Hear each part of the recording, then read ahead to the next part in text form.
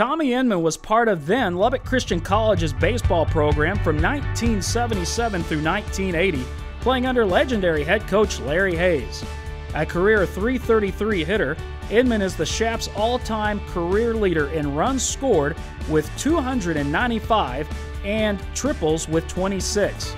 Tommy is also second in walks and fourth in stolen bases.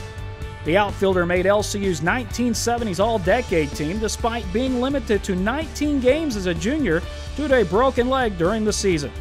A graduate of Uvalde High School in Uvalde, Texas, Tommy led the nation in runs scored in 1978 with 92. The 1977 All-Conference and All-District selection also claimed LCU's Freshman of the Year honor. He later went on to claim the program's Fighting Heart Award in 1979. Tommy currently resides in West Monroe, Louisiana. Here to introduce his former player, please help us welcome former LCU baseball coach Larry Hayes.